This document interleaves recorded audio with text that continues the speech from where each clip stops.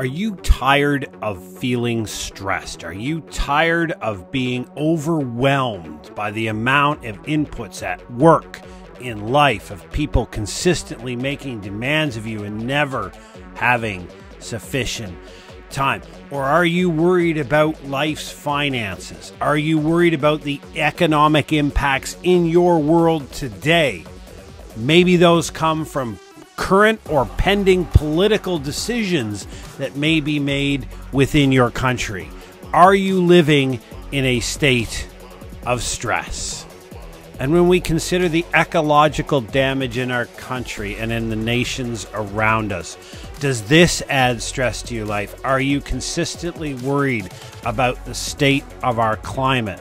Do you exist in a world where we have continually repeated effects of the intervention of emergency services on a daily basis? It is a constant flow and plethora of events that continue to feed that stress and discomfort in your lives. And most recently, we've seen the increase in wildfires and their effects around the world. We have seen many wonderful cities and towns being burnt, as well as incredible flooding in some of our most pristine and important areas of agricultural land in any country and on all continents around the world.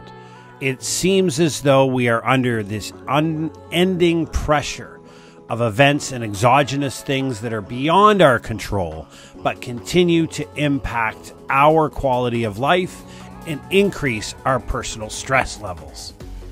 The question that we face at this time is, do we wish to have a methodology or a roadmap, a pathway to adopting a more calm life, to understand that all of these exogenous shocks happen beyond our control? We have no control over them and we don't influence how they happen. But what we can do is impose a standard of calm into it, place order into chaos. We do that through adopting a prepared life. It is an ideology and a framework that does not require financial intervention. There are no economic barriers to adopting preparedness. There is simply an ideological barrier that is overcome by you looking that incredible person in the mirror and asking who is responsible for your outcomes. You do not control the exogenous world, but what you do control is the set of choices you have. You can assume responsibility for your outcomes. You can begin the process of designing a preparedness plan for you and your family to deal with those shocks that are beyond your control, to be able to navigate disruption, and to move from simply a survival mode to being able to thrive in chaos. This is a function of you determining the roadmap at which you want to follow, how your family is going to go forward, and the steps that you are going to take.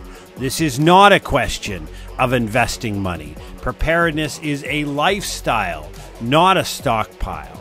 It is assuming responsibility for your outcomes and leading you and those for whom you're responsible to greatness. Begin your journey to preparedness with our podcast. Inside My Canoe Head is Canada's #2 preparedness podcast, containing all of the information that you and your family will need to adopt a prepared life. Over at our parent company, Preparedness Labs Incorporated, we have a number of free downloads to help you begin your preparedness journey and a number of other resources that you might find quite helpful. This all begins with you looking that person in the mirror, making a decision to adopt a prepared life, and beginning your journey to resiliency. It starts with you. We're here to help you along the way.